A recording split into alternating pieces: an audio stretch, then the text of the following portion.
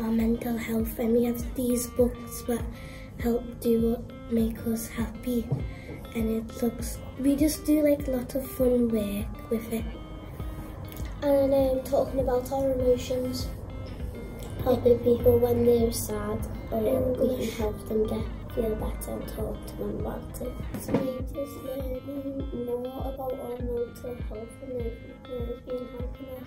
We have like actions that we do and words that we say to do it at the beginning. Give, take, notice, keep learning, keep active, connect.